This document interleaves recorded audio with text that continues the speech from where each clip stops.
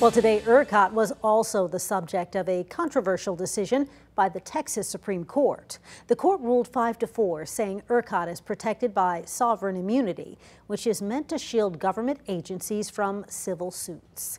And that means ERCOT will likely be freed from lawsuits that were filed by thousands of Texans or deaths, injuries, and damages following the 2021 winter storm.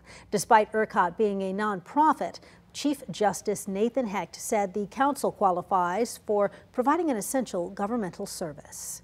In his opinion, Judge Hecht wrote, quote, "This does not leave ERCOT unaccountable. It simply holds that the courts are not the proper avenue for redress. ERCOT is accountable to the state. Its shortfalls are being addressed by the legislature, which is accountable to the people through the political process." End quote.